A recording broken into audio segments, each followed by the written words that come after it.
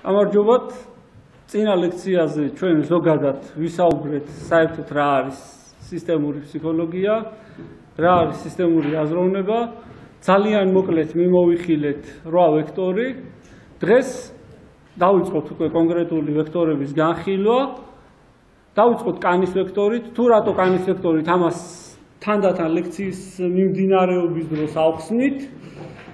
ასევე თვითონ ვექტორს გავშლით და ზოგჯერ პერიოდულად იქნება სხვა ვექტორებთან შედარების ფონზე, რაც უფრო შემდეგ და შემდეგ წავალთ, უფრო და უფრო სიღრმისეულად წავალთ. თავიდან უბრალოდ არ იძლევა საშუალებას, რომ პირდაპირ ბოლომდე სიღრმეებში ჩავიდეთ, ამიტომ ნელ-ნელა უფრო და უფრო ინფორმირებულები იქნებით, უფრო და უფრო გეცოდინებათ, რას ვამბობ და რატო ვამბობ და უფრო და უფრო საშუალება გვექნება, რომ ის ლექციები უფრო და უფრო სიღრმისეული გავხადოთ. წინა ლექციაში ჩვენ თქვით, რომელია რა ვექტორია, და ვთქვით, რომ არის 4 ზედა და 4 ქვედა ვექტორი. ზედა ვექტორებს მიეკუთვნება ვიზუალი ყნოსვა, ორალური და სმენის ვექტორები, ხოლო ქვედა ვექტორებს მიეკუთვნება კუნთი, კანი, ანალური და ურეთრალური ვექტორები.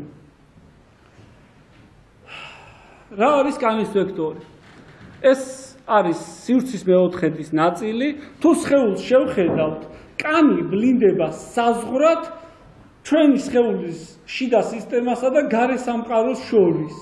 პრაქტიკულად შემოკრულია მთელ ჩვენ სხეულს როგორც ერთი მთლიანი საზღვარი და იცავს ერთგვარად როგორც კედელი ოთახებს, როგორც ციხესიმაგრეს კედლები, ისე იცავს სხეულს, ხო?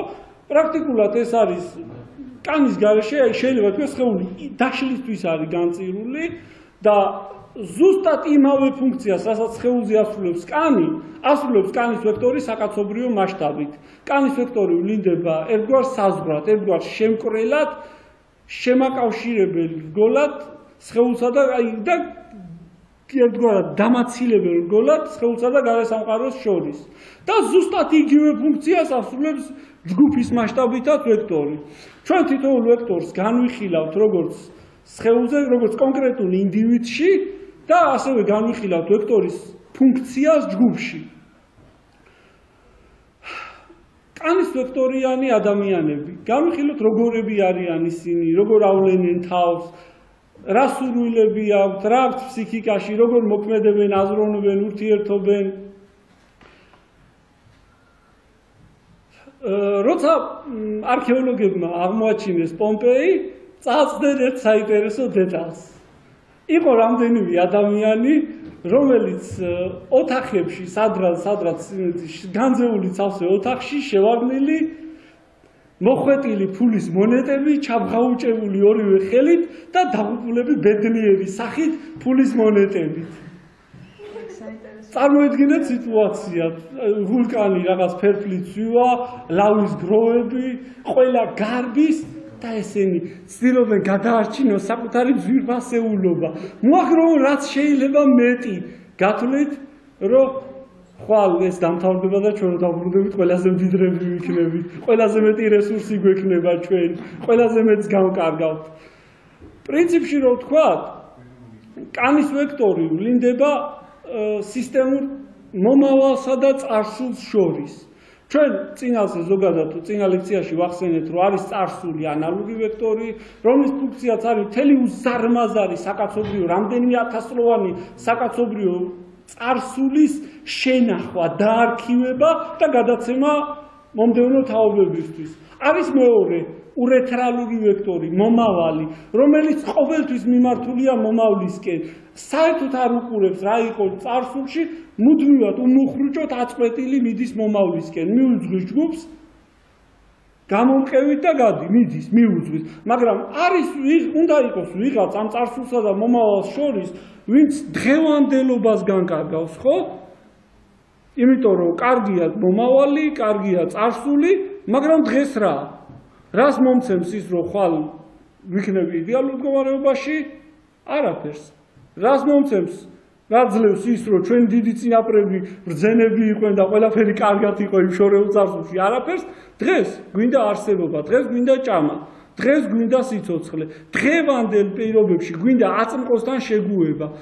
არის მომენტი, ადამიანი ცვლის ლანდშაფტს, მე ეს შეცვლილი გარემო ცვლის თვითონ ადამიანს და ეს მუდმივი ცვლილებების პროცესი ზოგჯერ საკმაოდ ტკივნეულია განსაკუთრებით იმათთვის, ვინც წარსულზეა მიჯაჭვული, ხო? და ამიტომ არის ვიღაც, ვინც აი უნდა ადაპტირდეს ძალიან სწრაფად ამ შეცვლილ გარემოსთან, ხო? შეიცვალა რაღაც უცებ მოხდა რაღაც, ну მაგალითად მოხდა ცუნამი. ამ ცუნამმა დაგვაყენა ჩვენ ახალი შეცვლილი მდგომარეობის წინაშე, რაც გუშინ არ იყო. ჩვენ არ მოვსწრებიათ, არ გვინახავს რა ხდებოდა ამ დროს, ასაკეთებდა ჩვენზე წინაპრები, არ ვიცით, ხო კარგი, ბელადი გაგვიძღვა წინ, მაგრამ საად როგორ, რანაირად რა გავაკეთოთ, ვისაც წავიდეთ, ხო? კი ბატონო, არის ბელადი, ვინც იძლევა ბრძანებებს, შეკრიბავ ჯგუფს, ეტყვის, რომ ხალხო გამაგდით, ყველაფერი კარგად იქნება, წამომყევით, გამომყევით, ჩვენ უკეთეს მომავალ. ვინ რა გავაკეთოთ, სად დავდგეთ, როგორ გავნაწილდეთ, ვინ რა ფუნქცია შეასრულოს. მარტო ის არ არის, რომ ყველანი ერთად ანთებული გავყვეთ. არის საჭირო ფუნქციები, ხო? ამ დროს ჩდება კანის ვექტორი, რომელიც ძალიან მარტივად იტყვის, აი, ბელადმა თქვა გამომყევით, განიძერით, დაეწყეთ 4-4 რიგზე, სულ ყველანი მოეწყეთ, თქვენ წინ, თქვენ უკან, შენ და შენ შეშას მოიტანთ, შენ და შენ დააპობთ, შენ წვათ შეწვავ, შენ რაღაცას და ყველაფერი ფუნქციებს გადაანაწილებს, ანუ ბელადის ბრძანებას მიიტანს მასებთან, არანჟირებს და გადაანაწილებს ჯგუფს, დაალაგებს ჯგუფს ისე, რომ ყველა, ხო, მენეჯერი ასე ვთქვათ, შეკრავს. როგორ ვლინდებიან რა გარეგნული მახასიათებლები აქვთ, რა ქცევები აქვთ კანის ვექტორიანებს. ძირითადად პირველ რიგში მოდი დავიწყებ ერთვექტორიანი ინდივიდების განხილვით. სანამ ლექციას უფრო წინ წავიყვან, ვიტყვი, რომ დღევანდელ პირობებში პრაქტიკულად აღარ ვლინდებიან ერთვექტორიანი ინდივიდები. დღეს ლანდშაფტი საკმაოდ არის გართულებული და ადამიანების უმეტესობას აქვს საშუალოს 4-5 ვექტორი. მაგრამ უფრო კარგად და ადვილად რო იყოს გასაგები, ხო? პირველ რიგში გავხსნით ერთვექტორიანებს და მოგვიანებით მე უკვე ვექტორების კომბინაციების შეკრების პრინციპს ავხსნით და კომბინაციებსაც განვიხილავ. ერთვექტორიანი კანები ძირითადად არიან საკმაოდ სუსტები. სუსტი აგებულების, გამხდრები, ხშირად ნერვული მოძრაობები, გინახავთ ალბათ ქალი, რომელიც იქექება ჩანთაში, ვაიმე ჩანთაში, რაღაც დავკარგე, ნეტა სად არის, ვაიმე მობილური, ხალხო სად ავიღე მობილური, ვაიმე დედა, რაღაცა უნდა იყოს, დადის იქექება კანის აწვალებს, ასე თითებით ნუნებს იწვალებს, ან რაღაც ისე იკვნეთს თითებს. ხშირად კანის ვექტორიანებს ასეთი ნერვული მოძრაობები ახასიათებთ. ასევე ახასიათებთ ძალიან ხშირად განმეორებითი ჟესტები, აი რაღაც ასეთი, ან ამკრძალავი. საერთოდ კანის ვექტორი საზღვარია, როგორც ვთქვით, კანის ვექტორის ფუნქცია არის ერთგვარად, ერთი მხრივ ხო ადაპტაცია გარემოსთან, მაგრამ მეორე მხრივ უნდა ააგოს საზღვარი ჩვენ სივრცესა და გარე სამყაროს შორის. ამიტომ აწესებს ერთგვარ აკრძალვებს. კანის ვექტორი ვლინდება არა მარტო სხეულის საზღვრად, არამედ საზღვრად გარე და შიდა ფუნქციებს შორის, ყოველგვარ საზღვრად, ყოველგვარ აკრძალვად, მათ შორის კანონად, რომ ხალხს უთხრას, რომ არ შეიძლება. ეს არის საზღვარი რა შეიძლებას და რა არ შეიძლებას შორის. ამიტომ ძალიან ხშირად საყვარელი სიტყვა არ შეიძლება. ოღონდ საკმაოდ ისე, არ შეიძლება, გითხარი არ შეიძლება.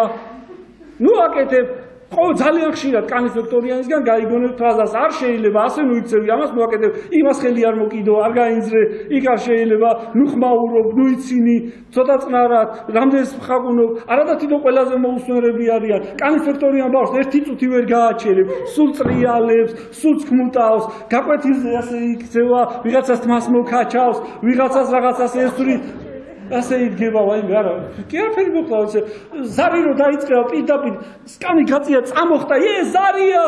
აი, ვერაფრით ვერ გაიგებს კანის ვექტორიანი ბავშვი, ზარის შემდეგ თუ ეტყვის მასწავლებელი დაჯექი, რატო?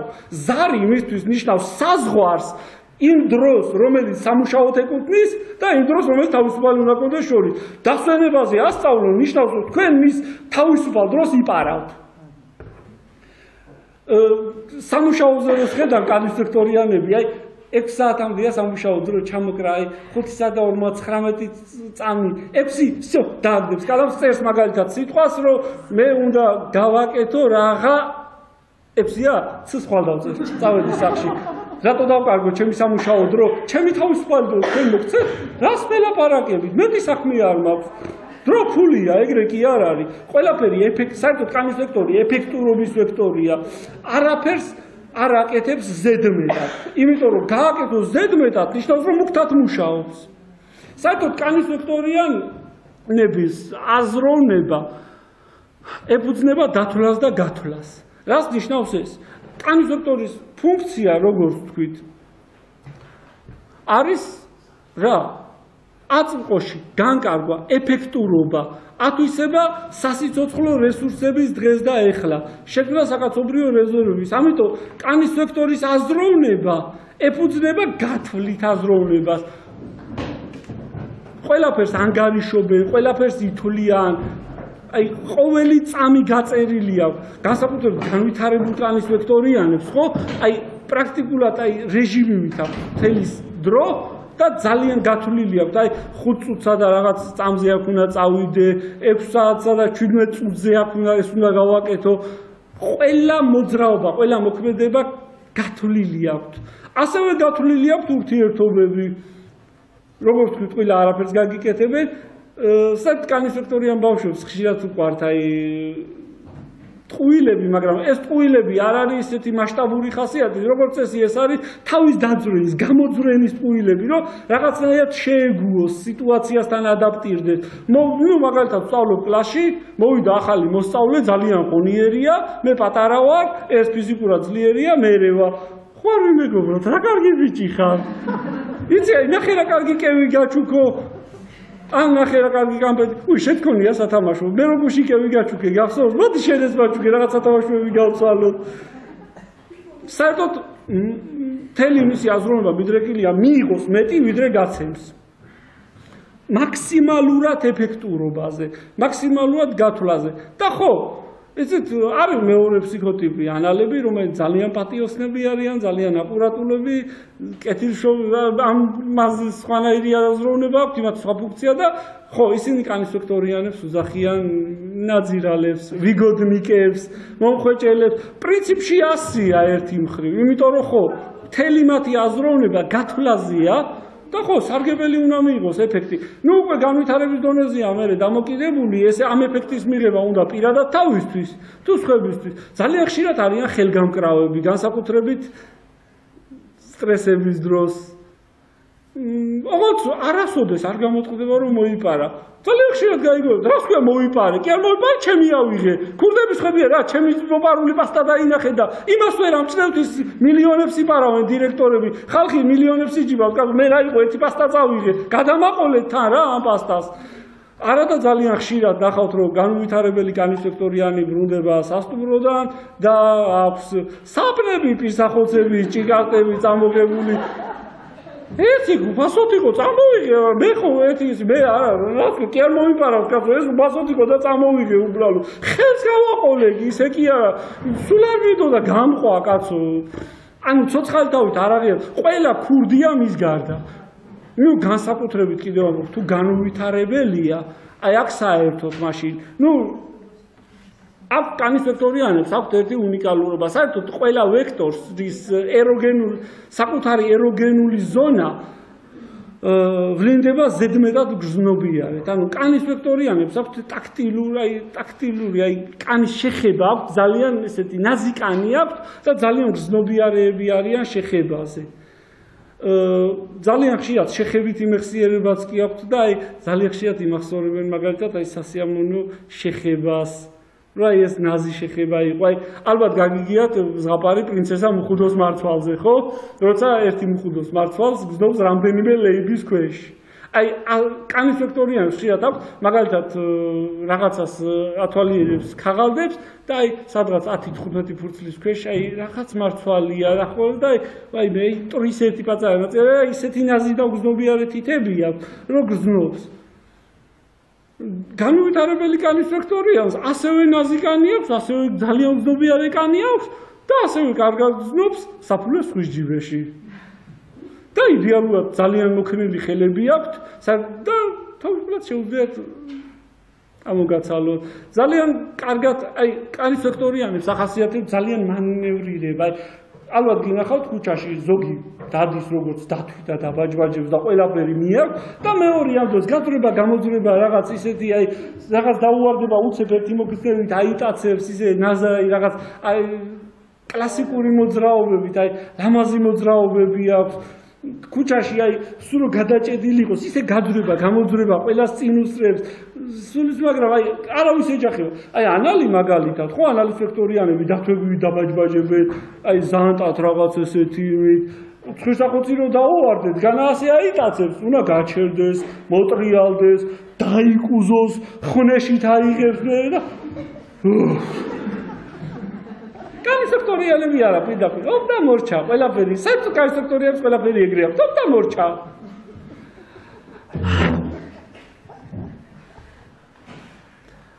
არის ეს კანის ვექტორიანებს ვინაიდან აქვთ ეს უნიკალურობა რომ აწმყოში ცხოვრობენ ხო ამიტომ ძალიან კარგად ადაპტირდებიან ძალიან კარგად ეგუებიან გარემოს პრაქტიკულად მოძრაობენ ლანდშაფტთან ერთად რას ნიშნავს ეს შეიცვალა ლანდშაფტი იმ წამს ეიცვლება კანი ანუ ეს კანის ვექტორიანი რაღაც ცვლილება მოხდა ეს კანის ვექტორიანისთვის არის სიგნალი აუცილებელია რომ დაუყოვნებლივ შეიცვალოს აი პრაქტიკულად კანური ფრაზაა აუწყე დროს ფეხი მეორე ფსიქოტიპები ანალები რომლის ფუნქციაც არის წარსული მაგალითად ხო მუდმივად მიტირიან წარსულს მუდმივად ამბობენ რომ ჩვენი დიდი წინაპრები ასე არ იქცეოდნენ მოდით შევხედოთ რას აკეთებდნენ ჩვენი ბრძენი წინაპრები მოდით შევხედოთ რა კანის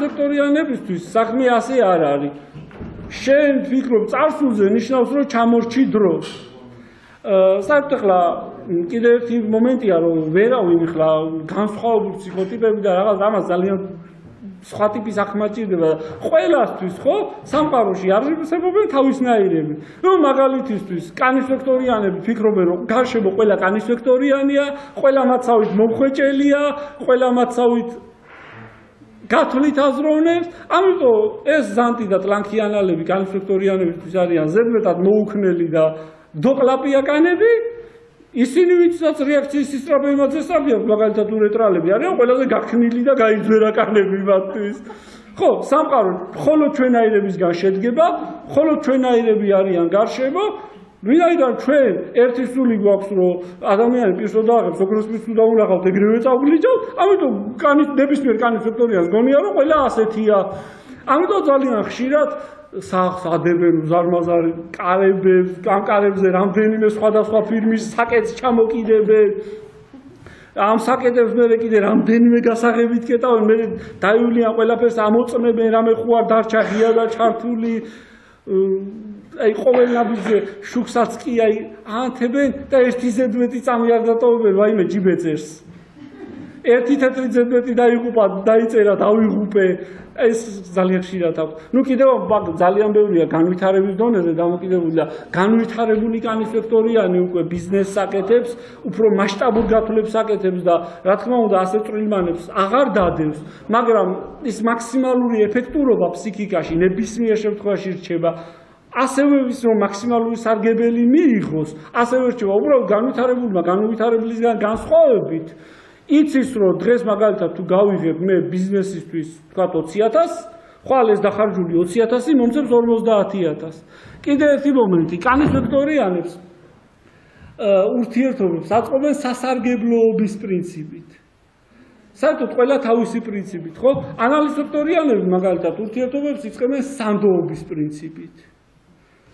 კუნთის ვექტორიანები ჯგუფურობის პრინციპით, ანუ რამდენად შეიძლება ჩვენი ნაწილი გახდეს, ჩვენი ჯგუფის ნაწილი. ურეთრალები უფრო იმით, რამდენად შეუძლია ამ ინდივიდს სარგებელი მოუტანოს მთელ ჩვენს ჯგუფს. ნუ კიდე სხვა პრინციპით და კანის ვექტორიანების სასარგებლოობით, ანუ რამდენად სასარგებლო შეიძლება იყოს ეს ჩემთვის. წერა მოვიყვანე ახალი კლასელის მაგალითი, ასევე როცა იზრდებიან ზუსტად იგივე პრინციპით, ხო? კანის ვექტორიანი მიდის ახალ სამსახურში და მეორე დღეს უკვე იცის ვის რამდენია ხელფასი, ვინ რას აკეთებს, ვინ ვისთან დადის, ვინ ვისთან არის, ვის არ არის, ვინ შეიძლება ვინ მეგობრობს დირექტორთან და ვინ შეიძლება დირექტორთან დაახლოებაში მოეხმაროს. საკმაოდ ისეთი აი როგორ თქვა, მლიფნელური დამოკიდებულება აქვს კარიერის მწვერვალზე მყოფებისადმი და ძალიან ხშირად ასევე საკმაოდ თავხედურად უყურებენ იმათ, ვინც მათზე ქვემოთ არის. რატო? ეფექტურობა ასევე ეს დირექტორია, მაშინ ამის ჩაიზედაპატიჟებაც შეიძლება.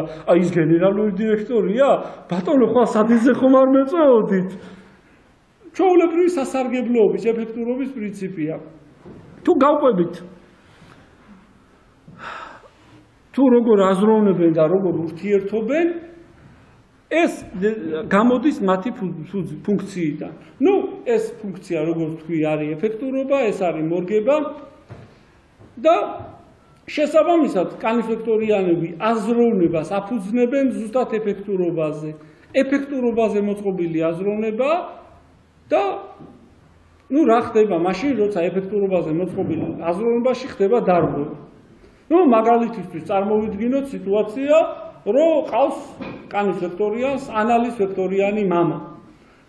ანალის ვექტორიანი მამა, რომელიც მთელი თავისი ფსიქიკით მიჯაჭვულია წარსულზე, მთელი თავისი ფსიქიკით ცხოვრობს წარსულში, ეს ტრადიციები, რაინდობა, ვაჟკაცობა, ეს ჩვენი დიდი წინაპრებს მიტირის და ამ დროს იბადება შვილი ასეთი მოქნილი, ასეთი გაქნილი, რაღაცნაირი, არ აინტერესებს ეს შენი დიდი წინაპრები და მოკალი, რო არიგებს ეს მამა, რომ 100 ლარის ყოლას, 100 ქონას, 100 მეგობრის ყოლა გერჩიოს, ეს ფიქრობს 100 ლარი თუ მაქვს, 100 მეგობარი აჯანდაბათმინდაო. ამიტომ ანალის ვექტორიანი მამა ჩათვლის, რომ დროა ეს ნაძირალა მოარჯულოს. ანალის ვექტორიანები ამას სერიოზულად უყურებენ და ხშირად ეს მორჯულება ცემაში გადადის. განსაკუთრებით წარმოვიდგინეთ ცემს ყოველდღე. იმიტომ რომ ეს კანის ვექტორიანია, სხვანაირი ფსიქიკით გაჩნდა, არ არის ის რა, არ აინტერესებს ეს 700 წლიანი წარსული, არ აინტერესებს წინაპრები, ტრადიციები, არ აინტერესებს 20-ტომეული ისტორიის, იმიტომ რომ ამას ძალიან მარტივად ურჩევნია წაიკითხოს პატარა ეკონომიკური ბუკლეტი, პატარა საინფორმაციო რაღაც გადახედოს ხო ეს და всё, ყველაფერი იცის რა ჭირდება, დანარჩენი უბრალოდ კიდია. და ეს ანალის ვექტორიანი მამა ასე არ უყურებს საქმეს. და ამიტომ უნდა შვილიც თავისნაირი იყო, ჩემი შვილია, რასაც მინდა იმას უზაო, ასეთია ანალური მიდგომა, როგორც მინდა ჩემ შვილს ისე მოვექცევი. ამიტომ ცდილობს აღზარდოს, პერიოდულად ცემს, ზოგჯერ თამარსაც იყენებს მეტი დამაჯერებლობისთვის, შეიძლება მუშტიც უთავაზოს და ხდება რა? კანის ვექტორიანის ფსიქიკა ადაპტირებადია. და ის იწყებს დროთა განმავლობაში შეგუებას ტკივილთან. თუ ეს ძალიან ხშირად გრძელდება და თან ძალიან პატარა ასაკიდან ცემს, შეიძლება მდგომარეობა მივიდეს იქამდე, რომ კანმა ჩათვალოს, მისმა სხეულმა დაიმახსოვროს ტკივილი და ჩათვალოს, რომ ტკივილი ნორმაა. რა ხდება ამ დროს? ამ დროს ის იზრდება ისე, რომ სხეული თხოვს ტკივილს. სხეული უბრალოდ ითხოვს ტკივილს, იმიტომ რომ იმახსოვრებს და ერთი მხრივ ვიღებთ სტრესს, რომ ეს თავის ნამდვილ ბუნებაზე მაქსიმალურად ცდილობს უარ ითქვას, იმიტომ რომ ფსიქიკას ახსოვს, რომ თავის ნამდვილ ბუნებას თუ გამოამჟღავნებს ტკივა და ტანჯვა და ამიტომ არ უნდა გამოამჟღავნოს თავის ნამდვილი ბუნება და მაქსიმალურად უნდა ეცადოს დაფაროს და ვინაიდან ეს მამა ისეთია, ამიტომ და საზოგადოებაში თუ ისეთი ფასეულობებია, მით უმეტეს უნდა ეცადოს, რომ მაქსიმალურად იმ ფასეულობებით იყოს და მეორე მხრივ ვიღებთ მდგომარეობას, როცა მისი კანი ადაპტირდება ტკივილთან და ტკივილი ხდება მისთვის მოთხოვნადი. ზოგჯერ ეს ახლა უკიდურეს შემთხვევაში ეს შეიძლება მაზოხიზმად გამოვლინდეს და მაზოხისტური ტენდენციები განუვითარდეს. ეს ერთი უკიდურესობა. მეორე მომენტი, რომ შეიძლება უბრალოდ თავისი კანური ეფექტურობა მოგვიანებით ვეღარ გამოიყენოს თავისი საჭირო თვისებები, ეს თავისი ეფექტურობა, თავისი ადაპტირება, თავისი მორგება სიტუაციებთან და უბრალოდ გაიზარდოს ერთი ნაკლები ღმლიანი ადამიანი, რომელიც შეიძლება მოგვიანებით დაადგეს ფულის შოვნის შედარებით მარტივ გზას, მაგალითად ჯიბის ქურდობას, სუტენიორობას, მეძაობას, საერთოდ ეს ყველაფერი პროფესიები ძირითადად სხვადასხვა კომბინაციებში, მაგრამ კანის ვექტორის გარეშე არც ერთ ამ საქმეში ადამიანი არ მიდის. რა ხდება შემდეგში? ნების საერთოდ ფსიქიკის ფენები ერთმანეთზე დაწყობილია როგორც აი აგურები რა, ერთი მეორეზე რა. ანუ ერთი რაღაც გამომდინარეობს აუცილებლად მეორედან. როგორც სწავლობს, როგორც იწყებს ადამიანი აზროვნებას, ხო? რა არის აზროვნება? აზროვნება არის როგორ აღვიქვა მე გარემოს და ჩემ თავს ამ გარემოში, ჩემ ადგილს ამ გარემოში, ხო? როგორც იწყებს ადამიანი აზროვნებას, რა აზროვნებას უვითარდება, იმის მიხედვით, იმ აზროვნების ფასეულობების მიხედვით იწყებს ურთიერთობას.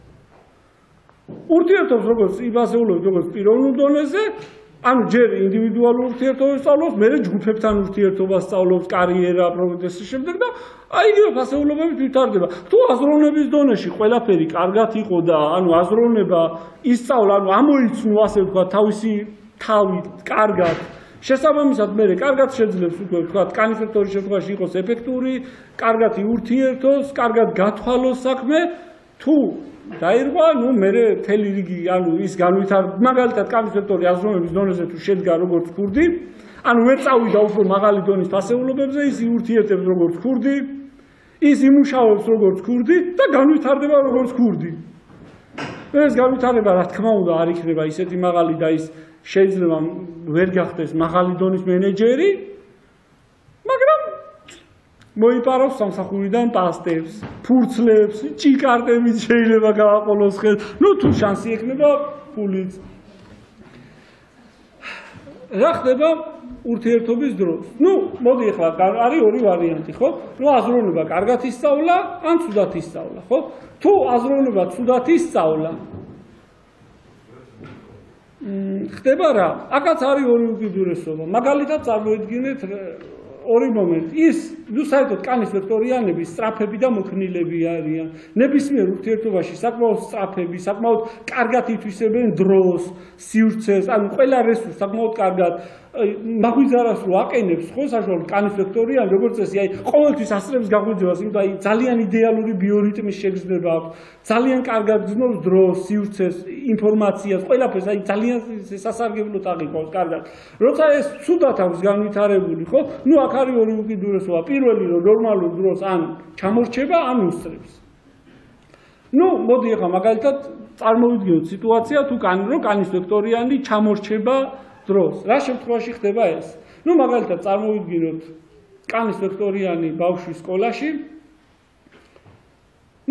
რაღაც კონკურსი. მოხდა რაღაც და თლათ ისე ეფექტურად არ გამოუვიდა რაღაც, როგორც უნდა გამოსვლოდა. და მასწავლებელი უწყებს ტვინის ბურბას. შეუვარგისო. ასეთი უვარგისი რა ხარ? რა გაიზარდე ასეთი უიღბლო? ეს შეიძლება ოჯახშიც მოხდეს, არ არის აუცილებელი. მოკლედ თუ კანის ვექტორიას უიღბლობის კომპლექსი უჩნდება. ეს შეიძლება მოხდეს კიდევ ამბობ ოჯახის ჩარევის, სკოლის ჩარევის, ანუ იმაზე ვისთანაც ხშირად ურთიერთობს, იმიტომ რომ აზროვნების დონეში ხო უფრო მეტია აზროვნების დონე ყალიბდება ძირითადად საკმაოდ პატარა ასაკში რა. და ვინაიდან ცოტა შედარებით პატარა ასაკში ყალიბდება აზროვნების დონე, ამიტომ უფრო მეტია გარემოს ზეწოლა, ვიდრე პიროვნების ინდივიდუალური ძალისხმევა. შემდეგ ფსიქიკის დონეებში უკვე პიროვნების ძალისხმევა, რა თქმა უნდა, იზრდება რა, ცოტა უფრო მაღლა ადის, მაგრამ ქვედა დონეში, ანუ აზროვნების დონეში ეს თლიანად, აი თითქმის თლიანად დამოკიდებულია გარემოზე. ხდება რა? ბავშვი ფიქრობს, რომ ტლანქია, ფიქრობს, რომ ზანტია, ფიქრობს, რომ არ არის ისეთი ეფექტური, როგორიც უნდა იყოს და იწყებს რა? ეგუება, ცდილობს შეეგუოს გარემოს თავისი მეთოდით. რას აკეთებს კანის ვექტორი? ის სწრაფია, მოქნილია და ცდილობს უფრო აუჩქაროს. მაგრამ ვიღებთ შემთხვევას არა ისე, რომ უფრო ეფექტური ხდება, არა, ის იწყებს არასაჭირო მოძრაობების შესრულებას. ანუ მაგალითად თუ უნდა გაეკეთებინა ერთი მოქნილი მოძრაობა, ასრულებს 5 არასაჭირო მოძრაობას ზედმეტ. ასეთისგან ვიღებთ დასრულებაში უიღბლოს კომპლექსს, ეგრეთ წოდებული, რაც არ უნდა გააკეთოს, არაფერი გამოდის ხელიდან, მუდმივად ჩქარობს, მაგრამ ყოველთვის აგვიანებს, რაც არ უნდა სამწუხარო იყოს. მაგალითად, გაგზავნის დედა პურზე, ის ბედნიერია, რომ შანსი მიეცა, რომ თავისი სისწრაფე დაამტკიცოს, გაიქცევა, ერთი ფეხსაცმლის ჩაცმა დაავიწყდება, ამობრუნდება, ჩაიცვავს და ინახავს, რომ სხვა ფეხსაცმელი ჩაუწვია, ისევ ამბრუნდება, ჩაიცვავს მეორეს, ისევ ცალ-ცალი აწვია, ამობრუნდება კიდე შახედავს რომ მაიკა უკუღმა ჩაუწია მე ფული დარჩენია სახში და ნუ როგორც წესი დააგვიანებს. მას ხო საკმაოდ მოუწესრიგებელია, მუდმივად რაღაც ავიწყდება, მუდმივად რაღაც რჩება, მუდმივად სადღაც აგვიანებს, მუდმივად სადღაც ჩამორჩება და აი ძალიან მოკლედ ვიღებთ ერთ უიღბლო ტიპს. ჯერ მეორე შემთხვევა არის აქ კიდე როცა მშობლები ან გარემოცვა აჩვენებს რომ იმაზე გენიოსია მოკლედ. ნუ მაგალითად იგივე შემთხვევა, ოღონდ იმის მაგივრად რომ რა უმაქნის ხარ, ჩვენი დიდებული ეს რა ბედისაჩუქარი გვეყოლე, შენ რა კარგი ყავხარ, შენ ყველაფერი შეგიძლია, შენ ყველაფერი აი ასეთი ნიჭიერი რა გაგვიჩდი და ასეთ შემთხვევაში ვიღებთ სრულიად საწინააღმდეგო სცენარს თავხეთ კანის ვექტორიანს. რა ხდება ამ დროს? ამ დროს ის საკუთარ თავს აღიქვავს იმაზე მაღლა, ვიდრე რეალურად არის. ანუ იმაზე მეტად, რეალურად ჩვენ რაღაც ტემპერამენტით ვიბადებით. რას ნიშნავს ტემპერამენტი? ეს არის ჩვენი სურვილის ძალა, ის მასშტაბი, რაშიც შეგვიძლია რეალიზაცია, ხო? კანის ვექტორიანები არიან საერთოდ მუდმივ შეჯიბრის რეჟიმში. რამდენად მაღალია მითი რანგი, რამდენად გამომივა, მეორე ვარ თუ მესამე, მოდი შევეჯიბროთ, მოდი დავეტოლოთ, მოდი გავაკეთოთ აბა რაღაც და რომელი მოვასწრებთ. ხო და ნუ საშუალოდ ამით ამ შეჯიბრში ყალიბდება რაღაც საშუალო დოზა, რაც მისი შესაძლებლობების ნორმა როგორც ასეთი. თუ კანის ვექტორიანს მუდმივად შთააგონებენ პატარაობაში, რომ ის დიდებულია, გენიოსია, ღვთაებრივია, თუ არის თქვათ ბუნებრივად მეხუთე ადგილოსანი, ნუ ეხლა ეს პირობითობაა რა, თუ არის ბუნებრივად მეხუთე ადგილოსანი, ის ფიქრობს რომ პირველია. მე ყველაფერი შევიდა, მე მაღლა ვარ, მე ეს და ვიღებთ აი ეგეც რა თქვენ ვიხართ ჩემთან შედარებით გადაჭიმული, გადატკეცილი სახის ტიპებს, საკმაოდ ესეთი ცოტა ამრეზის, ცოტა ამპარტავანს, აი ადამიანად რო არავის აგდებენ, შეეწინააღმდეგე, შენ როგორ ბედავ, შესაძლოა უარარაობა რომ მე შემეწინააღმდეგე, შენ ვიხარ ჩემთან შედარებით და ჩემთან კამაზე, შენ რა უნდა მასწავლო, შენ საერთოდ რას წარმოადგენ, ვიხარ საერთოდ. ზის ასე მაგალითად პანჯარასთან ეწევა სიგარეტს, მეორე სართულიდან გადააგდეს პირდაპირ ბიჭობს, რა თავზე დაეცა, ფეხებზე მგიდია, რომ გაევლო ცოტა ფრთხილად, მე რა, შენ ვერ უნდა გაიაროს, შეხედო სადაც ის უსმენს მუსიკას თელ ხმაზე, მოდის ვიღაც შვილო გეხვეწები ბავშვს ვაძიებ, ფეხებზე მგიდია, ჩემი სახლია, მინდა მოусმენ, მინდა არა, შენ ვიხარ, რა უფლება გაქვს ჩემს სახლში, გიჩივრებ ეხლავე პოლიცია, ეხლავე გაეთრი აქედან. ნუ თუ ყველაფერი კარგად წავიდა აზროვნების დონეზე, მაშინ ვიღებთ საკმაოდ ეფექტურ კანის ვექტორიანს, რომელსაც კარგად შეუძლია გათვალოს, გაიანგარიშოს, გამოიყენოს ეფექტურობით რესურსები, მისი აზროვნების ფასეულობები არის ნორმაში, ანუ თავს გრძნობს იქ, სადაც უნდა იყოს, არც იმაზე დაბლა, არც მაღლა და კარგად შეუძლია გააკეთოს ის, რაც ევალება კანის ვექტორიანს, რასაც ნორმალური კანის ვექტორიანი აკეთებს, ანუ იყოს მაგალითად მენეჯერი, ნუ არა მხოლოდ მენეჯერი, მაგრამ მოკლედ კარგად აითვისოს რესურსები, კარგად გათვალოს სივრცე, დრო, ენერგია, ინფორმაცია, კარგად განკარგოს. არის კიდევ ერთი რამ. მაგალითად, საერთოდ კანის ვექტორიანს აქვს პატარა მოცულობის ფსიქიკა, რატომ? რომ წარმოედგინეთ, რომ როცა ახლა ანალური ვექტორის ფუნქცია არის აღწეროს და დაიმახსოვროს უზარმაზარი წარსული, მთელი საკაცობრიო ისტორია, ხო? ამას ჭირდება ძალიან მოცულობითი ფსიქიკა, ძალიან ტევადი მეხსიერება, ნუ ბოლოს და ბოლოს თავში უნდა ჩაგეტიოს მთელი კაცობრიობის ეს რამდენიმე 1000 წელი. ყველაფერი რაც კაცობრიობას უსწავლია, როდესაც დაუთქნარებია, ვის რა გაუკეთებია, ვის რა აღმოუჩენია, უნდა გეტევოს. ამიტომ ამას უზარმაზარი მოცულობის ფსიქიკა ჭირდება რაღაც ტიტანური ნებისყოფა, რომ დაждდა და ეს ამხელა ისტორია ჩაიტენო თავში.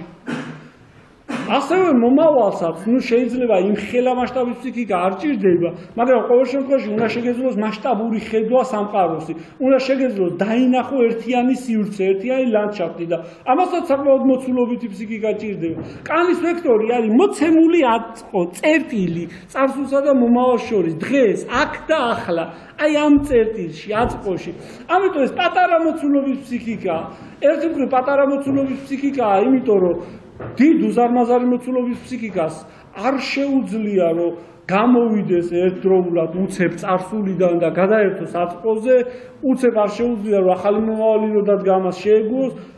არ არის ის ამისთვის. ეს კიდე ამისთვის არის რომ ზუსტად ეს კაცობრიობა ამ ცვლილებებს შეაგუოს აქ და ახლავე, ხო? ამიტომ პატარა მოცულობის ფსიქიკა რომ სწრაფად შეძლოს ადაპტაცია, სწრაფად შეძლოს გარდაქმნა. ამიტომ კანის ვექტორიანებს არ შეუძლიათ დაიტვირთონ თავი დიდი ინფორმაციით, დიდხანს ჯდომა და სწავლა როგორც წესი კანის ვექტორიანებს სტრესავთ. აი ანალიზ ვექტორიანები მაგალითად სკოლაში ყოველთვის ფრიადოსტები არიან, ბეჯითი მოსწავლეები, კარგად სწავლობენ, შეკევაზელიანი მე ძალიან კარგად ვისწავლე, დედიკო ნახე გაკვეთილი ვიცი ჩაგაბარ, მოდი ჩაგაბარებდე ვისწავლე. კანის ვექტორიანები არ არიან ასე. ცუდი მოსწავლეები არ არიან, იმიტომ რომ ასეთ შემთხვევაში იციან რომ შეიძლება მოხდეთ. მაგრამ მაინც ისეთ ძალიანაც არიცხელებენ თავს დიდი ინფორმაციის თავში ჩატენვით რა. სწავლობენ საშუალოდ, არიან საშუალო მოსწავლეები ნიშნის გულისთვის, ნიშანია ეწეროს 4-იანი დედა არცებს, იმიტომ რომ 4-იანი ნორმალურია. ჰა? ჯამთელი 3-იანიც მიდის, მაგრამ 4-იანი ბოლოს ნიშნის გამოსწორების ვარიანტში ისე ბოლოს მასწავლებელი ერთი გაკვეთილი რო ორ ჩაგაბარებ, ოღონდ მოკლედ, კაი? ვაჭრობენ ხო რა, ხშირად ამით და ესეთი მოკლე ფსიქიკა. აი ნებისმიერი ანალიზ ვექტორიანი კითხულობს უზარმაზარ წიგნებს, ენციკლოპედიებს, ხდება პროფესიონალი, მერე სუპერპროფესიონალი, მერე მეგაპროფესიონალი, სუპერ-მეგაპროფესიონალი და ასე შემდეგ. იცხელებენ თავს უზარმაზარი ინფორმაციით, იციან თარიღები, ერთი თარიღი რო არ გამორჩეთ, ვინ როდის დაიბადა, ვინ როდის მოკვდა, ვინსა თქვა, ვინ რა თქვა, როდის ვინ რა თქვა, რა ერქვა ვიღაცის ცხენს, იმ ცხენს რომელ ჩლიქზე ქონდა ნალი ამძვრალი, მოკლედ ინფორმაციის გროვები არიან. ერთი მხრივ ეს აუცილებელია, იმიტომ რომ ეს წარსული ვიღაცამ უნდა შეინახოს, არ უნდა დაიკარგოს ის, რაც ჩვენ მივახციეთ, მაგრამ ნუ ანალიზ ვექტორიანი მხოლოდ აქ არის. კანის ვექტორიანს კიდე რაში ჭირდება ამ ხელა რაღაცი თავი გავიცხელო, ხო? ხო, რა თმინდა რომ ეს იყო, კაი ხო, მაკედონელი იყო, ბევრი დაიწყო, მე რა გადამიხდიან ამაში რამე? ის იყო დავით აღმაშენებელიდან დაუბანდამდე რომ იყო საქართველოს ამაში დღეს იმას რა ქვია, ერთ ფორთოხალს მაჭმევენ, არა? კაი, ერთი იმისის მაშინ. აი წარმოვიდგინოთ ძალიან მარტივად რომ კანის და ანალიზ ვექტორიანებს თხოვოთ აღწერონ ფორთოხალი. ანალიზ ვექტორიანი გეტყვით რომ ფორთოხალი ეს არის ციტრუსოვანთა ჯიშის ხილი, ეს არის მიეკუთვნება ამა და ამ კლასიფიკაციას, არის ამდენი და ამდენი ლებანი, აქვს ამდენი და ამდენი კალორი, ამდენი და ამდენი მარცვალი, ნუ მოკლედ აღწერს რა ჯიში, რა კლასი, კანის ვექტორიანი. ეს არის ხილი, რომელიც იჭმება ღირს ლარი და 20, ლარი და 30. ეხლა წარმოიდგინეთ რომ მთელ დედამიწაზე გაწყვა პორტოხალი და დარჩა მხოლოდ 10 ხე მთელ დედამიწაზე და ერთი პორტოხალი ღირს მილიონი. დავკითხოთ ისევ კანის და ანალიზ ვექტორიანებს რა არის პორტოხალი. ანალიზ ვექტორიანი დაიწყებს რომ ეს არის პორტოხალი ციტრუსოვანთა კატეგორია და ნუ საბოლოოდ შეიძლება ინფორმაციის გადაშენების პირად დგომი. კანის ვექტორიანისთვის პორტოხალი ეს სიმდიდრეა ხალხო, ეს საგანძურია, ყველაზე ძვირფასი რამეა, მოვაგროვოთ პორტოხლები ხალხო.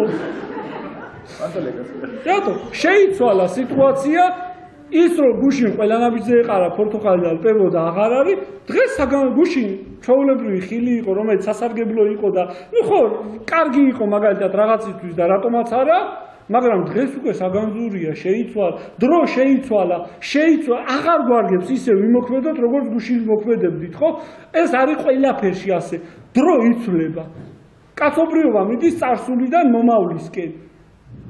იყო გუშინ რაღაც, არის ხვალ რაღაც, მაგრამ დღეს დღევანდელ მოქმედებაა საჭირო, აწყოშია საჭირო, ამიტომ აი აქ და ახლავე თუ კაცობრიობას გამოვსახავთ რაღაც დროის ღერძზე, ხო? როგორც ჯგუფს, რომელიც მიდის წარსულიდან მომავლისკენ, წინ იქნება ურეთრალი, წინამძღოლად. თავარ ფუნდამენტს შეადგენენ, აი თავარ სხეულს შემადგენელი ნაწილი მთელი საკაცობრიო ჯგუფის იქნება კუნთის ვექტორიანების მასა. უკან იქნებიან საქმის დამაგვირგვინებელი ბრძენიანალები. აი ურეთრალსა და კუნთის ვექტორიანებს შორის შემოკრული იქნება კანის ვექტორიანთა ჯგუფი, რომელიც ეცდება აორგანიზოს ეს კუნთის ვექტორიანების მასა და მიიტანოს ურეთრალი ბრძანება კუნთის ვექტორიანებს. წარმოიდგინეთ ჯგუფი ნუ წარმოიდგინეთ მაგალითად ომი. რომ და ერთი წუთი წარმოვიდგინოთ, რომ არ არის ჯგუფში კანის ვექტორი. ურეთრალი გაცევთ ბრძანებას ჯარო მომყევით და გაიქცა წინ პირდაპირ. დგანან კუთხის ვექტორიანები და ეძახიან. ნუ კაი ბელად თქვა. ნუ რა თქმა უნდა ანალები ბძენები არიან, მოიფიქრებენ განასხვავებად. ბოდით ვიმსჯელოთ როგორ იქცეოდნენ ხალხო ამ დროს ჩვენი დიდი წინაპრები, ჩვენი დიდი ბაბუები ამბობდნენ, რომ ხო, ამ დროს ურეთრალი გარბის წინ არც იყურება უკან ჯარი ვიდეოს ვარმოდოს და მოკდა ურეთრალი. უბელადო დარჩენილი ჯგუფი გაწყდა, რატო? იმიტომ რომ არავინ იყო, ვინც ბელადის ბრძანებას მიიტანდა ჯგუფამდე. ვინც არანჟირებდა, ვინც დააწყობდა ხალხს, აორგანიზებდა მასას და ეტყოდა, რომ შენ და შენ დადექით აქ, შენ და შენ დაიკავეთ თოფები, შენ და შენ ზარბაზნები გამოაგორეთ, აბა ბელადმა თქვა მოვყევით, აბა დავაი წავიდა გავიძრეთ და დროს თორე მოკლეს გაიქცა გიჟია. მოკლედ რო ვთქვათ, კანურად რო ვთქვათ, საჭიროა ვიღაც ვინც ამდენ უსახმურს მოუვლის რა. იმიტომ რომ ისინი დგანან და ამხელა ისტორიის სწავლით თავს იცხელებენ, ესენი სადღაც მომავალში გვეპატიჟებია, რომელიც კაცმა არის ის მოვა თუ არ მოვა, ეს კუთხის ვექტორიანები ზიან შრომობენ, მაგრამ რისთვის შრომობენ კაცმა არის, აი ეს ყველაფერი ვიღაცამ უნდა აორგანიზოს. აი ამის ორგანიზატორი არის კანი. როგორია კანური ურთიერთობები, როგორ ურთიერთობენ კანის ვექტორიანები ერთი ერთთან. ზუსტად ისევე, სასარგებლოების პრინციპით. მე, ნუ როგორც წესი ეს ძალიან გავს ვაჭრობას. ანუ მე მოგცემ ლარს, თუ შევიდგან მივიღებ ლარი და 20 მაინც როგორც მინიმუმ. ანუ მიიღოს მეტი, ვიდრე გაცემს. ნებისმიერი კანის ვექტორიანი აზროვნებს ეფექტურობით. რას ნიშნავს ეფექტურობა? ეფექტურობა ნიშნავს იმას, რომ ნუ ინდივიდუალურ დონეზე თუ ვილაპარაკებთ, ხო? მე რაღაცას ვაკეთებ. ანუ ნების გავცემ რაღაც ძალისხმევას, ხო? ნუ მაგალითად ურთიერთობ თქვენთან ამ დროს. მე თუ გამარჯვებას გეუბნები, ამას სარგებელი უნდა მომიტანოს, ყველა რატო გითხრა გამარჯვება. მე ხო რესურს ხარჯავ, მე ხო ენერგიას ხარჯავ თქვენთვის გამარჯვების თემაში. ამიტომ რაღაცა უნდა მივიღო თქვენგან რა. ძალიან მარტივია. მე ჭირდება რაღაც გარკვეული რანგი ჯგუფში, ხო? მაგრამ ნუ ინდივიდუალურ ურთიერთობებში მე მჭირდება სარგებლის მიღება. მე თუ არ ვიყავი ეფექტური, ნუ მაგალითად წარმოიდგინეთ, გავეცი 2 პორტოხალი და მივიღე მხოლოდ 1 მანდარინი, მე წაგებაში დავრჩი. მაგრამ თუ გავეცი მაგალითად 2 პორტოხალი და მივიღე საზამთრო, ნუ არა უშავს. აი თუ უკვე იმას რაღაც კარგლომად ფულს შეიძლება საერთოდ ბედნიერება.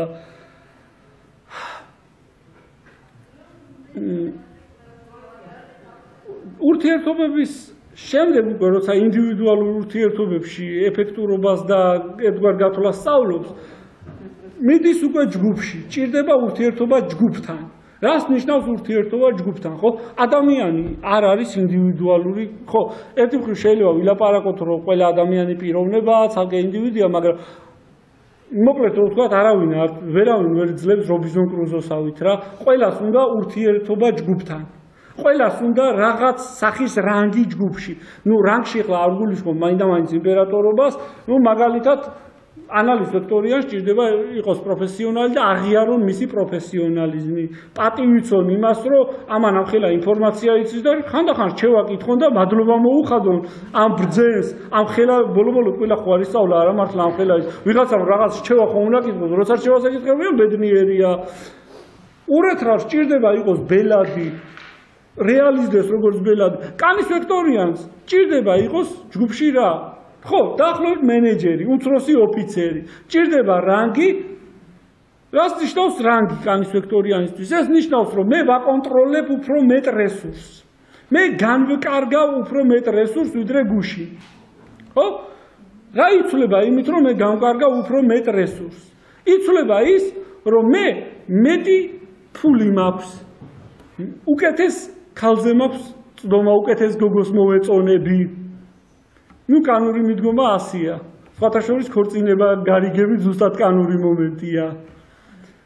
თუ გავაგრძელებთ ხო ამას, მეტ რესურსს განკარგავ, მოკლედ რო ვთქვათ, კარგია თუ ხარ ლეიტენანტი, მაგრამ პოლკოვნიკობა უფრო მაგარია რა. ერთი მხრივ ხო შეიძლება პასუხისგებლობები სიბია, მეტი ტვინის საცხელებელია, მაგრამ ნუ კანის ვექტორიანები ამას მაინდამაინც დიდად არ უყურებენ, თუ ძალიან განვითარებული არ არის და ის იღებს კონტროლს მეტ რესურსზე, ნიშნავს მეტ წვდომას. ამიტომ თუ კარგად არის და ნორმალურად განვითარებული, ხო? ნიშნავს იმას, რომ ის ურთიერთობს ეფექტურობით, ну, ცუდად განვითარებული შეიძლება რაღაც ჯგუფში იღებს რაღაც გარკვეულ რანგს, შეიძლება იმაზე მაღალსაც ვიდრე ეკუთვნის, მაგრამ ეს საკმაოდ უსიამოვნო ტიპი იქნება ნებისმიერ შემთხვევაში. ну, პირველ ერთ შემთხვევაში უიღბლო და რაღაც ეგეთი თქვი ჩამოშებული, როგორ არაფერში არ მიმართებს, აიმედება და ასეთი, ერთ დღეს რო აღმოჩნდეს, რომ მილიონი მოიგო, როგორც წესი დაკარგავს, გაფლანგავს, წააგებს, რაღაც სისულელე დაემართება და როგორც წესი დაკარგავს. მეორე შემთხვევაში მაქსიმალურად ცდილობს მოიხვეჭოს რაც შეიძლება მეტი და საერთოდ არ უყურებს ჯგუფის ინტერესებს, არ ითვალისწინებს დაახლოებით საკუთარი თავის გაფურდვასებს გავსება ერთგვარად. ხდება კიდევ რა, როდესაც კანის ვექტორიანები, როგორც ვთქვი, ურთიერთობენ სასარგებლოების პრინციპით. ამიტომ კანის ვექტორიანი, როდესაც იცვლის რანგს, მოდის სიახლის ფაქტორი, ჭირდება უფრო მაღალი რანგის პარტნიორი. ხო, მაგალითად დაახლოებით ასეთი, ჩემი ცოლი кайხალია, უყვარვარ, ხო, ზრუნავს ჩემზე, მაგრამ გუშინ кайიყო, არ გოდა რა, მაგრამ მილიონეს ასეთი კალი საზოგადოებაში გამოსაჭრელად აღარ შემეფერება რა. მოდი ჩემ შესაძლებელს ვიპოვი და ვიღაცას უკეთეს დავითრევ. და ასეთი ისინი აქვს. ну, ქალებიც ხშირად კანის ვექტორიან ქალებს აქვთ, რა დაახლოებით ქართული სიმღერაა, დღეს თქვა მიყვარს რა უკვე გაზაფხულის ბრალია, სუბტაკანური მიდგომა. ხო, გუშინ კარგი იყავი, ალერსიანი, საერთოდ კანის ვექტორიანებს ზნობიარი კანი აქვთ და უყვართ, როცა კანზე ეხებიან, ეფერებიან, ძალიან უყვართ მასაჟი, სპა-სალონები, კონცენტრირებული შხაპირო ესხმევა ცხეულზე. ხო, და კარგი პარტნიორი, რატომაც არა, როცა ეფერება, როცა ეალერსება ნასკას, რა ჯობია, ნეტარების მწვერვალზე არიან, მაგრამ დღეს თუ ჩათვალეს, რომ უკეთესი შეეფერებათ, ის გუშინ ვიღაცა ხსოვს, კაცო, გუშინველია, წავიდა. ადიოს, ვიფასო, აღარ დამირეკო. წარსულს ჩაბარდა, ხო? და წარსული კიდე კანის ვექტორიანებისთვის არ არსებობს. შორეული მომავალი არ არსებობს და არც ძველი წარსული არ არსებობს. აწმყოში მე მაქვს უფრო მაღალი რანგი ვიდრე გუშინ, შეეფერება უკეთესი პარტნიორი ვიდრე გუშინ. რას ვიზავთ? საერთოდ საკმაოდ ისეთი მშობლები არიან, კანის ვექტორიანი მაინც კარგი მშობლებით ალბათ მიხვდებოდით, რომ როგორც წესი არ გამოირჩევიან განსაკუთრებით კანის ვექტორიანი მამრი. კანის ვექტორიანი მამრისთვის ბევრი შვილი ნიშნავს ბევრ მუქთამჭამელს. ამდენ მუქთა ხორას მე ჩემ კისერზე უნდა ჭამოს. ღანან, ხავიან, ღნავიან და ხელის განძრევაც კი არა, გაიზმო თვითონიშოვო, კაცო, მე რა ამათი მონა ვარ? და როგორც წესი ხშირად ტოვებენ, ალიმენტსაც არ იხდიან. სამსახურში კი წუწონობენ. აუზნება ჭამა უნდა მომიმატეთ ხელფასი გასო რა იყო ამე შვილი. არა და შეიძლება 7 წელია განხორციელებულია ცხოვრებაში ალიმენტის გადახდა, როგორც წესი თუ კანონმა არ აიძულა, არ გადაიხდის. კანის ვექტორიანი დედები ტვინს უბურყავენ შვილებს ტაბუებით, აკრძალვებით, ეს არ შეიძლება, ეს არ გააკეთო, ვაიმე დედა რამდენ სტრიალებ, აუ დედა ხმა არ მოიგო, არ ლაპარაკო, არ ისუთქო, არ გაინძრე. პრაქტიკულად ასე რჩება შვილი რა. განსაკუთრებით კატასტროფაა კანის ვექტორიანი დედის ხელში ანალის ვექტორიანი შვილი. რატო? კანის ვექტორიანებს აქვთ როგორც გითხარით, ძალიან პატარა ლიბიდო, ძალიან პატარა ფსიქიკა და ასევე ძალიან საერთოდ ყველაფერს სწრაფად აკეთებენ, ძალიან სწრაფად ჭამენ, პატარა თევზზე ცოტა საკიკნიან, ნახევარ თევზს საჭიროა შეჭამენ, ნახევარ გუთმასაც ხო დატოვებენ, რაღაც ისეთი, უკვე ბედნიერია, ზუსტად ასევე თვალებთან დამოკიდებულებას შევლენ, უცებ და მოითავეს ყველაფერი კარგი.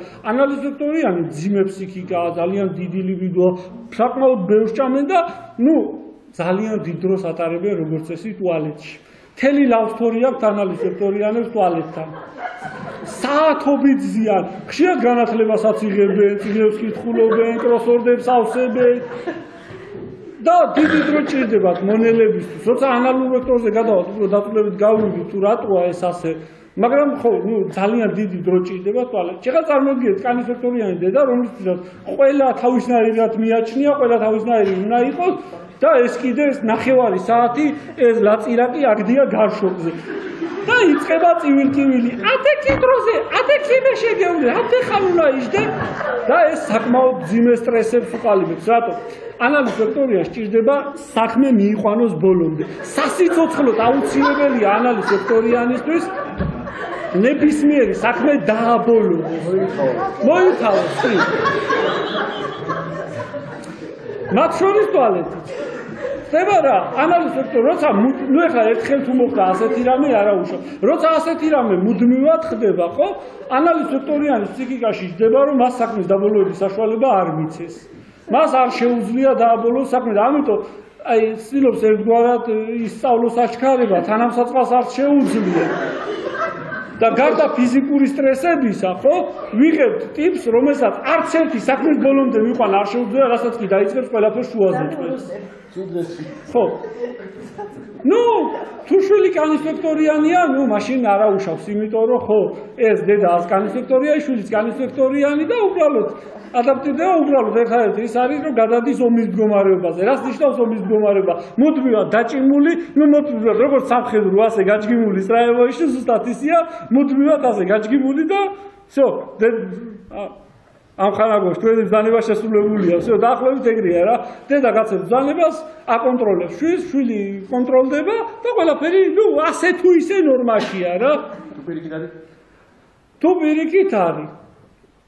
ანუ მანდაც რამდენიმე შემთხვევა ხო, ნუ მაგალითად ანალიზ ვექტორიანი დედა და კანის ვექტორიანი შვილი.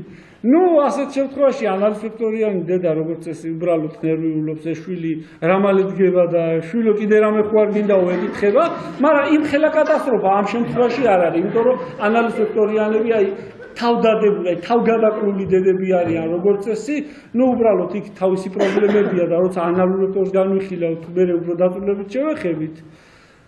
მაგრამ ნუ აი როგორც წესი საერთოდ საწინააღმდეგო ტიპებს, ფსიქოტიპებს აი ძალიან ძნელად უგებს ყველა რა. აი საერთოდ ძალიან რთულია კიდე თუ ურეთრალი შვილი ყავს კანის ვექტორიას. ნუ ეს საერთოდ ეს ცდილობს გააკონტროლოს მაქსიმალურად ჩარჩოებში მოაქციოს, ის კიდე არ კონტროლდება. ნუ წარმოიდგინეთ როგორ უნდა გააკონტროლო მომავალი. როგორ შეიძლება ჩარჩოში ჩასვა მომავალი, ხო? როგორ შეიძლება ადამიანის როლის ყველა თვისება, მთელი ფსიქიკა მიმართულია მომავლისკენ, თქვენ უთხრათ, რომ რაღაც არ შეიძლება. ეს უბრალოდ არ ემორჩილება, არ კონტროლდება, არ ჯდება არანაირ ჩარჩოებში და ვიღებთ, რომ ეს მუდმივად ცდილობს გაკონტროლება, ის მუდმივად მიიწევს წინ და ნუ როგორც წესი იცი რა, პატარა თუა, ან ნუ ორი ვარიანტი, ან სახლიდან გაიქცევა, ან მშობლებს აჩვენებს საკუთარ რანგს, რომ მე მეფე ვარ ზმაო რა. დაახლოებით ეგეთი მომენტია, რომ იცი შვილო გამარჯობა, მე მამა შენი ვარ. გამარჯობა მამიკო, მე შენი ბელადი ვარ, შენი მეფე ვარ. და მთელი ფსიქიკით აჩვენებს საკუთარ ისე არა, ოღონდ ისე არ გაიგოთ, რომ ურეთრალი ცდილობდეს, რომ გაიჯგიმოს, გაიჭიმოს, ან ვიღაცაზე წინ დადგეს, წინ არა, ის ბუნებრივად ბელადია, არაფრის გაკეთება არ ჭირდება, რომ საკუთარი ბელადობა აჩვენოს. უბრალოდ იმდენად ძლავრი ფსიქიკა აქვს, რომ აი ავტომატურად ხდება, აი დაცულად გზნობენ მის ქვეშ თავს, აი იღებენ რა, ასე ვთქვათ, მის გავლენას. ყველაზე ასეთი ოჯახი. ანუ ნუ წარმოვიდგინო მოდი έτσι რა ურეთრალის არა იცით მოდი ურეთრალური ვექტორი ცოტა ძალიან რთული თემაა და უფრო დაწვრილებით განვიხილოთ როცა ურეთრალზე მივალთ მოდი ამჯერად კანის ვექტორს დაუბრუნდეთ იმიტომ რომ არის კიდე რაღაც განსახილველი დეტალები როგორ ვითარდება მოდი ახლა მივხედოთ განვითარებას და შევხედოთ როგორ ვითარდება კანის ვექტორიანი ნუ საერთოდ კანის ვექტორიანი როგორც თქვით არის ეფექტურობის ფსიქიკა და ხო ცდილობს კონდეს რაც შეიძლება მეტი აკონტროლოს რაც შეიძლება მეტი და ერთ-ერთი თვისება რაც კანის ვექტორიანებს აქვს არის შური კანის ვექტორიანებს ყოველთვის შურთ მათი ვისაც მეტია. ეს გამოდის, ნუ საერთოდ ეს ახლა დესტრუქციული თვისებაა შური როგორც წესი და გამომდინარეობს კონკურენციის თვისები და კანის ვექტორიანები ყოველთვის ყველასთან კონკურირებენ. რას ნიშნავს ეს, ხო? მე ვეჯიბრები, ანუ ვარ საერთოდ ნუ კანის ვექტორიანი არის უმცროსი ოფიცერი, როგორც ვთქვით, არ არის ბელადი და არის ყოველთვის მეორე. ამიტომ ცდილობენ მაქსიმალურად, როგორც წესი, აცოცებას, რაც შეიძლება მაღლა. ნუ რაც შეიძლება ახლო ბელადის რანგთან რა. ნუ თუ ხელში შანსი ჩაუვარდათ, რა თქმა უნდა, უარს არ იტყვიან ბელადის რანგის დაითრიონ. მაგრამ ნუ როგორც წესი, ეს თუ ხდება, ჯგუფისთვის კარგი არ არის. ეს მეორე თემაა და ამასაც ცოტა უფრო მოგვიანებით ჯგუფურ ურთიერთობებში განვიხილავთ. მაგრამ რა ხდება ამ კონკურენციაში, ხო? წარმოიდგინეთ, კანის ვექტორიანი პირად შეურაცხყოფად აღიქვავს, როცა ვიღაცას იმაზე მეტი აქვს. წარმოიდგინეთ ახლა მაგალითად, მე ვარ ჩვეულებრივი რიგითი კანის ვექტორიანი და მყავს დაუშვათ 2010 წელს გამოშვებული ოპელი. და ჩემ მეზობელს ამ დროს მყავს თვალსრებლიანი მერსედესი. რას ვფიქრობ მე? დამპალო, ჩაძაღდი, რატომ მყავს ჩემზე უკეთესი მანქანა, წესით ეს მე უნდა მყოლოდა. არა ეს ქურდია, აშკარად მოიტარა, ყველა გაძარცვა, თორე ასეთ მანქანას ვერ იყიდა. პატიოსანი კაცი ხო ასეთ რაღაცას ვერ იყიდა. ნუ, როგორც ეს ახლა აქაც ორი რაღაცაა. ნუ ეს კონკურენცია, ხო? მოქმედებს შეიძლება როგორც დესტრუქციული შური, ნუ მაგალითად ისეთი დაწყებული იქიდა, რომ რაღაც ტალახი დაუგდოს მანქანაზე, გაუჩხაპნოს, ლურსმანი ჩაურჭოს პაკიშკაში არ რაღაც ეგეთი. ან მეორე ვარიანტი, თუ კარგად განვითარებულია კანის ვექტორიანი და ყველაფერი ნორმაშია, იწყებს უფრო მოქმედებას უფრო კარგად, უფრო ეფექტურად, რომ გამოიმუშაოს მეტი. პირველ შემთხვევაში დესტრუქციულია, რომ რატო აქ ამ დამპალს ჩემზე მეტი და მეორე, ამას ჩემზე მეტი აქვს, ესე იგი ეს ჩემზე ეფექტურია, ჩემზე მეც მუშაობ. მოდი მე უფრო მეტად გავიძრევი, უფრო ეფექტური, ანუ მე რაღაც მაკლია, მე რაღაცას ვერ ვაკეთებ ისე როგორც უნდა ვაკეთებდი, ანუ ერთია ის ჩამოიყვანოს თავის დონემდე და მეორეა თვითონ ავიდეს იმ რანგში რა. ნუ თუმცა ორივე შემთხვევაში როგორც ეს ის ვისაც მეტი აქვს, იმას ეტენება. რატო? იმიტომ რომ ის სასარგებლო ნაცნობია, გავლენა აქვს, ეფექტურია და მოდი იმასთან ვიმეგობრებ, შეიძლება დამეხმაროს, ავიდე კარიერულ კიდეზე უფრო მაღლა. ეს ნებისმიერი კანის ვექტორიანის ფსიქიკაში დევს, რომ ერთგვარად უკეთესად, მოკლედ რომ ვთქვა, ეს ჩემზე მაღალი რანგია და ესე იგი სასარგებლოა, ეს ქვევით არიან და უიღბლოები არიან. ნუ კიდევ ვამბობ, ახლა ძალიან ბევრია ინდივიდუალური განვითარების დონეზე დამოკიდებული რა. და ნუ განვითარებული ხა ავიღოთ მაგალითად კანის ვექტორიანი მენეჯერი, ხო? ნუ აქ უკვე შეიძლება მენეჯერი ხა ცოტა არც თუ ისე განვითარებულის გახდეს რაღაც მიზეზის გამო, თუ მაგალითად მომხვეჭების მდგომარეობაშია გახდა, მაგრამ ხელქვეითებთან აქვს მომხვეჭეს და თავხეთს როგორი დამოკიდებულება. აბა ახლა დროზე განიძერით ყველანი რამდენს ლაპარაკობთ, ნუ სუნთქავთ, ფული იხარჯება. ჩემი რესურსები რა უნდა გამაკოტროთ? აბა დავაი ფულს პირა გიხდით, გაინძერით თქვენ უსაქმურებლად, თქვენ უარგისებო. განვითარებული კანის ვექტორიანი ასევე ყველას მოუწოდებს, რომ ხო, გაიზრონ, იმოქმედონ, იმიტომ რომ მეტი ეფექტურობა, მაგრამ არა ისე რომ დაამციოს, არა. აბა დავაი ჩვენი ჯგუფია ხალხო, იმათ ავეჯიბრები და არ წავაგოთ, იმათ არ მოგვიგონ. აბა დავაი პრემიებიც იქნება ხალხო. პრემიები, აბა პრემიები ვის გინდათ? გაინძერით, მეტი გააკეთეთ, შენ იმას შეეჯიბრე, აბა იმან არ მოგასწროს და ანუ ვცდილობ მაქსიმალურად მოტივაცია მიცეთ. საერთოდ კანის ვექტორიანი პატარა ბავშვებსაც ძალიან ჭირდებათ მოტივატორი, რომ რაღაც გააკეთო. ეს იმას არ ნიშნავს, ახლა რა თქმა უნდა, რომ ყოველ ნასწავლგაკვეთიზე ქთამი მიცეთ, ეს ძალიან გააფუჭებს და ქთამის გარეშე არაფერს არ გააკეთებენ და რომ გაიზრდებიან კატასტროფული მექთამეები იქნებიან მერეც. მაგრამ საერთოდ ჭირდება აჩვენოთ მოტივაცია, ანუ კაი მე უნდა ვისწავლოთ 11 წელი. 11 წელი კანის ვექტორიანის არის საშინლად დიდი დრო, იმიტომ რომ მოცემული აწმყოა, ხო წერტილია. რატო უნდა ვისწავლოთ ჯერ 11 წელი? მე კიდე რო იგებს რომ უნივერსიტეტში უნდა ისწავლოს, კიდე რამდენიმე წელი საერთოდ გული დაარტყავს. საერთოდ ცუდად გახდა, ხო? პრაქტიკულად რამდენიმე 15-20 წელს კარგავ სწავლაში. რა ჯანდაბათ მინდა ეს, ხო? რატო ვისწავლო? ანუ ჭირდება რაღაც მოტივატორი, არა რაღაც შორეული 25 წლის მერე. ანუ აქ დაახლავე დაინახოს რაღაც სარგებელი, რომ ანუ ხელი არ ჩაიქნიოს სწავლაზე, ხელი არ ჩაიქნიოს მოქმედებაზე. რაღაც უნდა დაინახოს, რაღაც უნდა იმოქმედო, ხო? ჭირდება რაღაც, ხო, კაი, 25 წლის მერე მილიონს უშოვი, ხო, ნუ კაი, მაგრამ ეს ერთი წუთი მეყო ბედნიერებისთვის და 25 წელზე რამდენი დრო შეიძლება მოუკვდე. დღეს რა მექნება, ხალხო? ნუ მაგალითად კარგი იქნება თუ კანის ვექტორია ბავშვს, აი მოტივატორად, მაგალითად ყოველდღიურ მოტივატორს, რა თქმა უნდა, ეს ძალიან საშინელებაა და გააფუჭებს, მაგრამ ნუ მაგალითად თუ გამოსცემს კარგად ჩააბარებს, უყიდოთ მაგალითად, ის ნივთი, მაგალითად ველოსიპედი, ეხლა ეს პირობითად, რომ აი არ გავდეს ეს ქრთამს და იყოს როგორც ერთგვარი ხელფასი რა. ანუ მისი ძალისხმევის რეზულტატი. ეხლა წარმოიდგინეთ რა, ძალიან შორეული პერსპექტივა კანის ვექტორიანისთვის სტრესია. ხო? მაგრამ თუ ეს ველოსიპედი იქნება მიზანი, რომ მაგალითად სემესტრულ გამოსცემს თუ კარგად ჩააბარებს, მაინც ველოსიპედზე არ არის აქ რა თქმა უნდა, ეხლა მაგალითად პატარაობაში საყვარელი სათამაშო მანქანა მაგალითად ან რაღაც, ხო? ის აღიქვავს ამას როგორც არა ისე როგორც ქთამს, არამედ როგორც დამსახურებულ გამომუშავებას. ოღონდ ერთი რამე, აუცილებლად უნდა შეუსრულოთ პირობა, იმიტომ რომ თუ პირობას არ შეუსრულებთ, კანის ვექტორიანი ბავშვი ჩათვლის რომ გარშემო ყველა ნაძირალაა, არავინ არაფერს არ ასრულებს, არავინ არაფერს და ის უკვე მაქსიმალურად ეცდება რომ გამოგძალოთ რაღაცნაირად, იმიტომ რომ ის ჩათვლის რომ ეს მისი კუთვნილია, ხელფასია. ერთგვარი და არ მიიღო. ესე იგი, მშობლები მატყუარები არიან. ესე იგი, თუ მშობლები მატყუარები არიან, მე შეიძლება ვიყო მატყუარა. იმიტომ რომ ყველა თუ მატყუარაა, მე რატო არ უნდა ვიყო მატყუარა? თან ტყუილით მეც ვიღებ. ამიტომ ხო, აუცილებელია, რომ თუ კანის ვექტორიან ბავშვს რაღაცას დაპირდებით, შეუსრულოთ. ოღონდ მაინც ძალიან ბევრს დაპირდეთ, არ არის სასურველი, იმიტომ რომ ხო, გააფუჭებთ. მეც მოითხოვს. ხო, აუცილებლად მეც მოითხოვს. როგორც გითხარით, აქვს ძალიან მარტივი და პატარა ფსიქიკა. ეგ იმას არ ნიშნავს, რომ დეგენერატები არიან, ისი არ გაიგოთ, რომ ჩლუნგები არიან. არა, პირიქით, ძალიან კარგი ლოგიკური წინვალი ლოგიკური აზროვნება აქვს.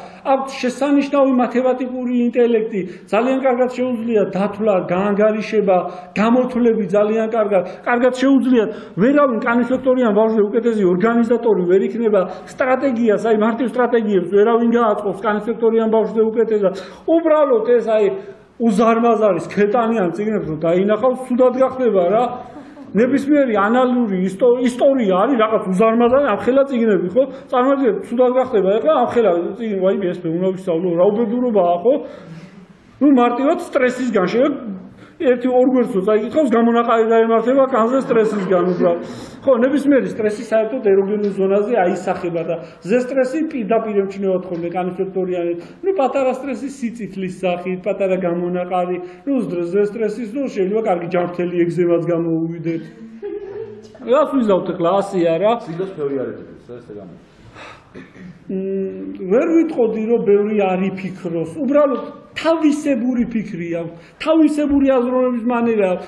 არ არიან აი ძალიან დიდი ინფორმაციის მიღებაზე არ არიან გათვლები.